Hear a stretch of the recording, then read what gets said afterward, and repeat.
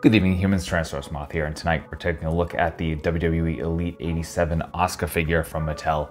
Asuka is just an amazing wrestler, a fantastic human being from what I can tell, and this figure is pretty decent. So let's take a look at it. Let's do this.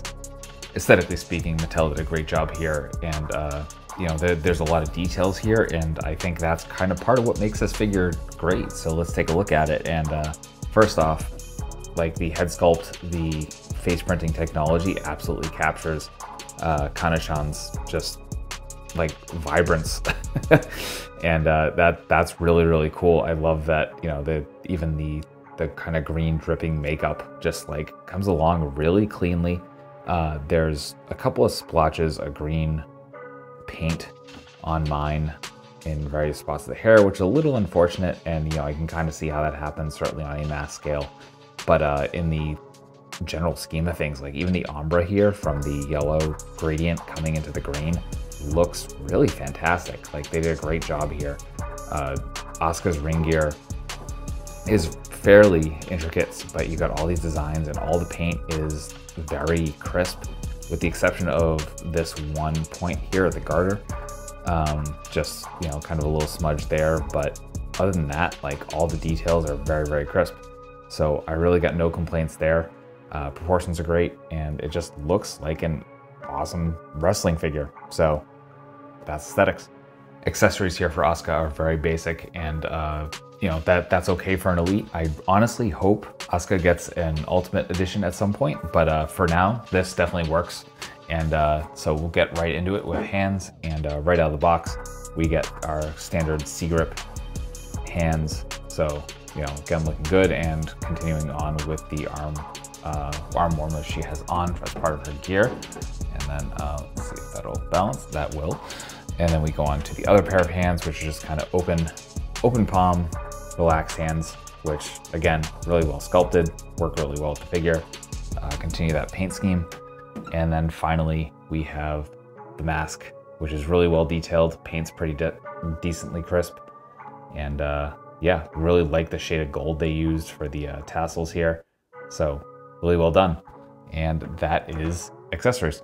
When it comes to articulation, we definitely have some decent range for Asuka, but though absolutely some limitations as well. So we're gonna get into that right now from top to bottom as we do. And pardon me bumping into my ring here. But for the head, obviously the hair is going to limit your range of motion. But here, like, we're not even gonna get any down or up. Like, we're pretty much just on a swivel here, even though there's a ball joint in there. So we're really just getting left to right. Then we come to the shoulders. We're coming up to our T-pose. We have some bicep swivel, so that's gonna move. We are single jointed at the elbows, so we're gonna come to about 90 there.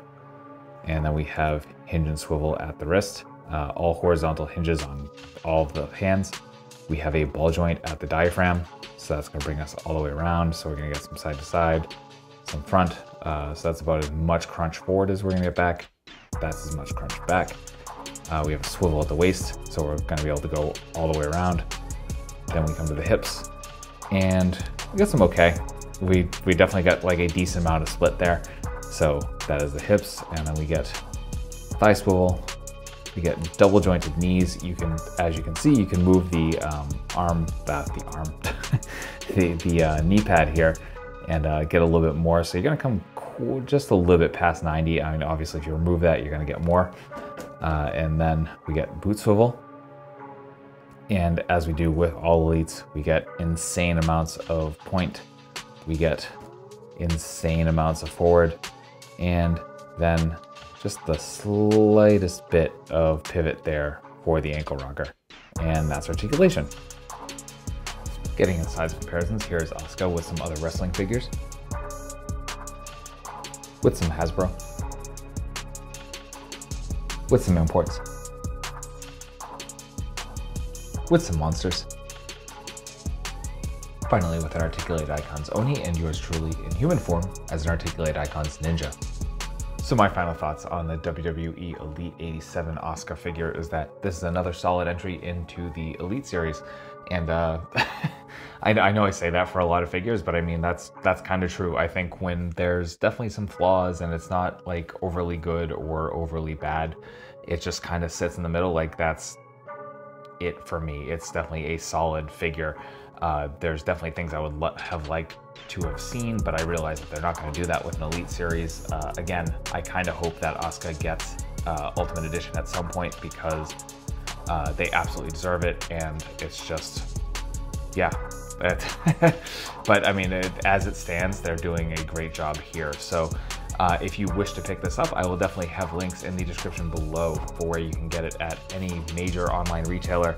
And yeah, beyond that, thank you so much for watching. I hope you found this review informative and somewhat entertaining. And if you did, please consider liking, commenting, subscribing, or sharing. And beyond that, I will have other ways to support the channel in the description below, not limited to the Patreon that I recently started. So please check that out. And one last time, ultra thanks to you for watching, and I hope you take care of yourself, take care of those around you, and most importantly, stay weird, simians.